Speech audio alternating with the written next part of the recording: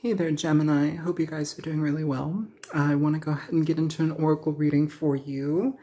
These readings are timeless. Should you find it a year from now and it resonates, I hope it helps, okay? Feel free to like the video should you be so inclined. And yeah, it helps my channel grow. So let's get into this energy for you, Gemini, here. It feels like you guys are actually... it feels like a lot of you have been shutting off your intuition. It feels like a lot of you have been repressing a lot of things. It's almost as if like some aspect of repression seems like it's an act of defiance or an act of punishment. I don't know if that is to punish oneself or to keep oneself at a distance from situations. But I feel here it's almost like a protective mechanism, and that's frustrating just because it's essentially pushing you away from opportunities that can be very joyful. It's pushing you away from opportunities that can be quite satisfactory. And I feel here for some of you, especially like if you've been really, really hurt in love, it feels like a lot of you are having like a certain difficulty healing your heart. So it's like you keep walling things up, you keep creating barriers and boundaries and like different challenges for yourself so you can't feel those feelings. It's almost like you create like the distance. It's very uncomfortable here.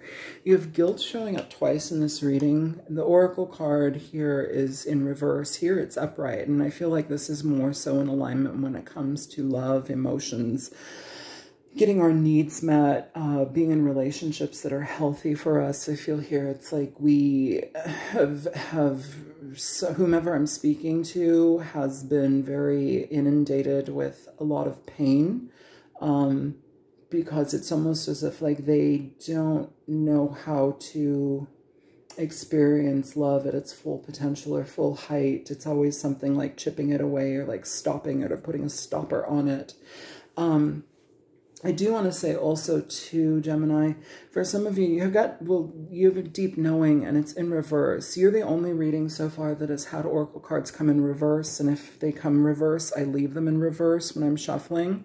So, just want to give you a heads up. And somebody asked, like, why don't you shuffle? I do shuffle. I have hundreds of videos on my channel shuffling. Like, I do this to literally save time in the upload, okay?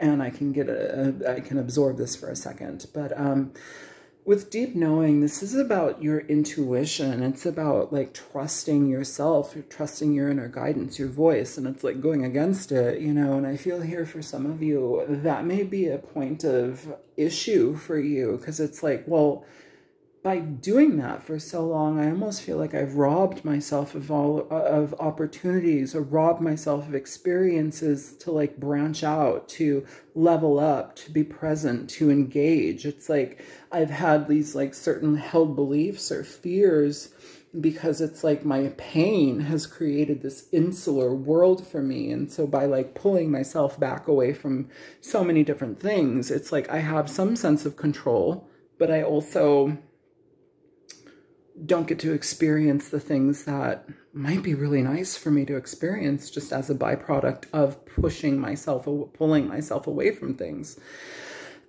Here you have gateway, and you've got a unicorn in that imagery. So what it tells me is that you may be coming across a unicorn. You may be coming across somebody that kind of like wakes you up, that lights you up your imagination, or like shows you a different way to look at things. They can harmonize with you in a different way. And this does not have to be romantic.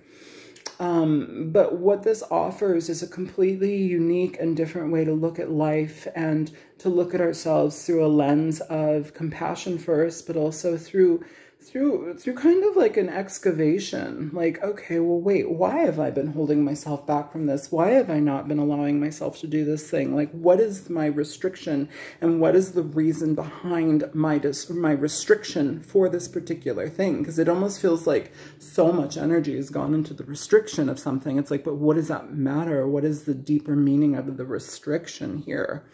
it's almost as if like some of you may have seen it as discipline, right? Like, you know, you have the Emperor here as well, and this discipline energy. Some of you have like been just like hitting it hard at work, or maybe like the way that you go about your life, it becomes very restrictive because it's like you have these, all of these like requirements in a thing, how you see it, how you view it, how you revere it, how you like hold it up, you know, in such reverence. Like, it's like, you know, your opinion is your opinion, but also it's malleable. Everybody has an opinion. What do they say about opinions? Everybody's got one, you know, and usually they stink. Not to say or diminish that your opinion or your belief systems on certain things is not valid, but like when it becomes such a strong point of your identity that you are willing to actually shut people out because, you know, whatever, like your belief or like you're this and that, it doesn't really point that you have like your sense of morals or integrity. It just, what it's pointing to here in this particular energy is one where it's like we have to look at why we're holding ourselves back, why we're so restrictive. And like, what is it doing? Like, is it really about morals? Is it about your smarts, your education, your research? Is it about like, you know, what is it about? Because like, this is asking for you to become more malleable with how you approach certain things, Gemini. And I feel here you're going to start letting go of some of the guilt that is associated with why you've held yourself back in certain ways, why you've created such stringent or difficult experiences to endeavor in, you know, or why everything has to be a certain way. You might micromanage things to death because they have to be in a controlled manner. Why? Why? We're asking ourselves why. And I feel here a lot of love and healing towards love. And that doesn't just have to mean romantic love. This can also talk about like our childhood association to love, being loved by our parents. Like sometimes we don't get that in our lives. And so like we have to control situations just to feel solid. Love can provide a lot of beauty in our lives and a lot of feeling solid and safe and secure. If we don't have that growing up, we find different ways to like control our environment so that we can feel safe, right? So, you know, it's asking for us to be present with the why of it all and like allow that to actually start to change in a way that's more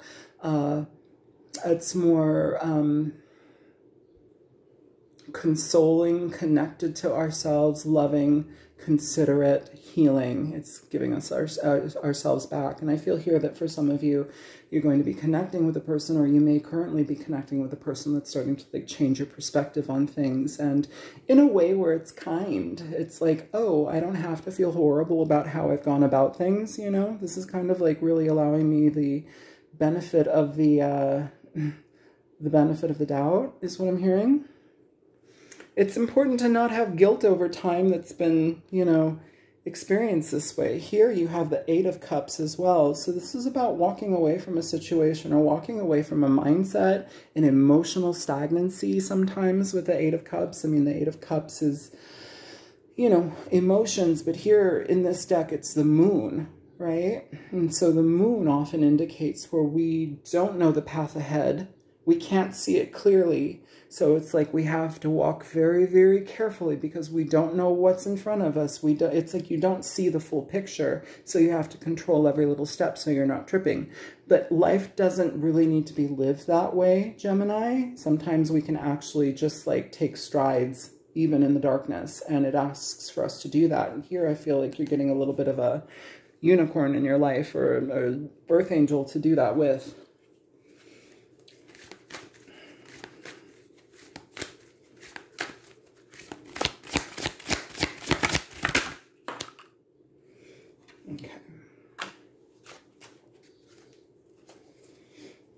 So you have the Knight of Swords in this deck. This is, knights are kings.